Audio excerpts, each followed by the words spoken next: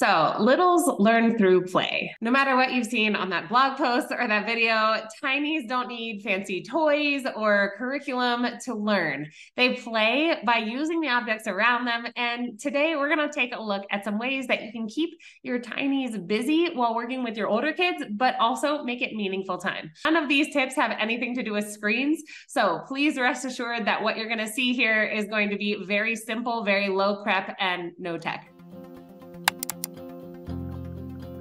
While homeschooling, our older kids definitely need our attention. They need a caring, attentive adult nearby. However, we might have tinies running around at the same time, and we need to make sure that they're safe and occupied with beneficial things for them. So today, let's go ahead and take a look at these 5 ways that we can keep our tinies occupied and busy while also working with our bigs. And again, none of them involve screens. Let's get started. Okay, little kids love to experiment and touch things. We all know this. They've probably touched things they shouldn't. But let's start out with something that will actually help them develop their hands. We may know that little hands, little bones are not ready to pick up a pencil and start writing properly yet. So in order to develop that, give your kids some Play-Doh or rice or flour or cornstarch. However, one of these is not like the other, and that Play-Doh is actually not as messy as the other one. So later on, find other ways to use some of those other household kitchen items for developing hand strength. But for now, let's go ahead and take a look at Play-Doh. I tend to make stovetop Play-Doh. Just go Google it or watch another YouTube video on it. All of them are pretty much the same thing: flour, salt, water, maybe a little cream of tartar, and that's basically it. If you want, you could add some of their favorite color, make it that color with food coloring, or just leave it white and allow them to add in their toys.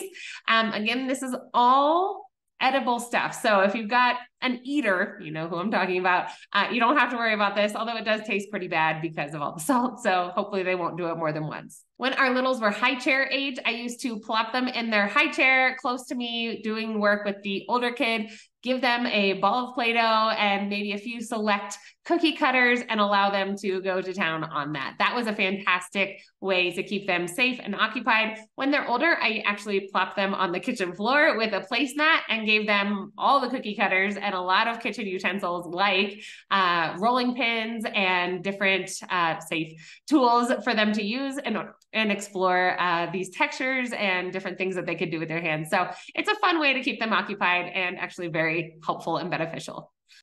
One thing I will say is you don't want to add another thing to your list. So keep these utensils, maybe have them make it their own little bucket, make their own little bucket of Play-Doh utensils, put them in a cup or a container of some sort, put them on a shelf where they can get to them on their own, and then put the Play-Doh in a plastic bag and put it on the bottom shelf of the fridge, somewhere where they can access it on their own.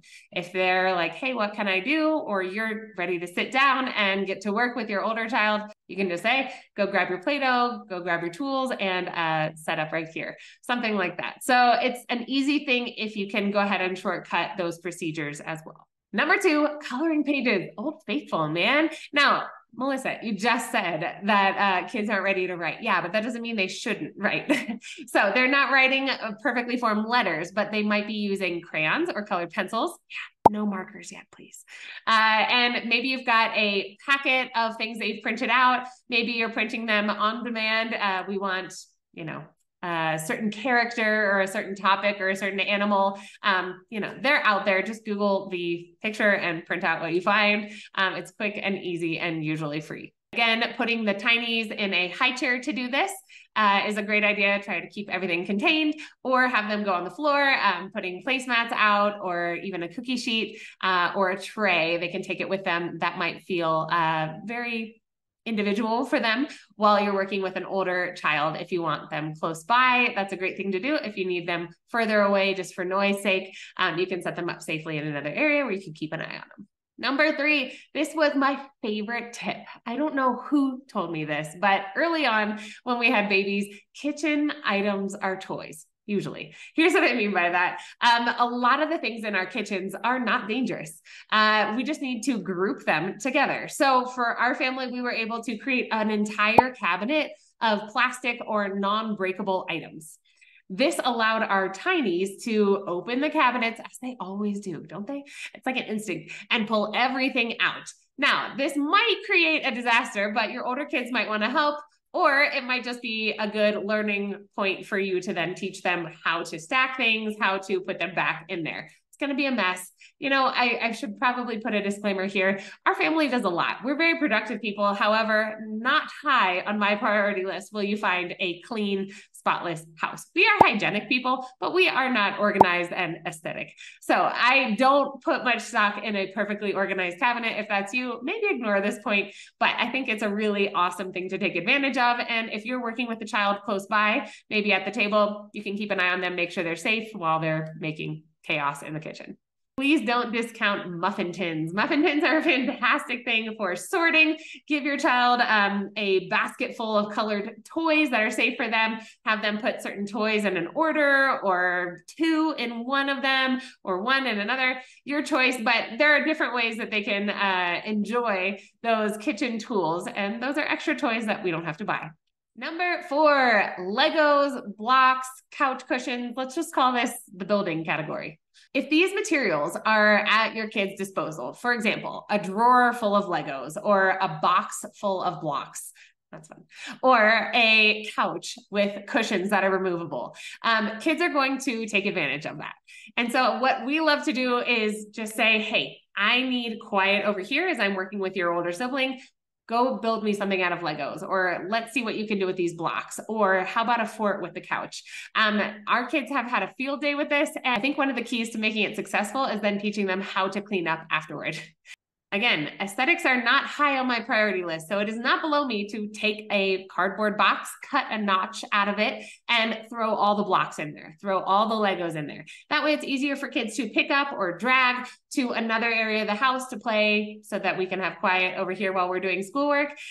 Definitely something to keep in mind so that kids can, you know, have that independence and that responsibility to clean up, but also pull out their materials on their own. Number 5 is physical activity. We have our kids up and moving a lot throughout the day. However, one of the things that we can encourage is independent physical activity.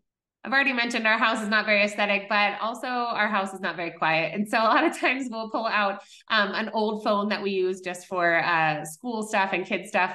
I'll turn on a playlist, an energetic playlist. Maybe it's something mythological or very adventurous. We'll put on Narnia music, the soundtrack, or Harry Potter, or Brave, the soundtrack.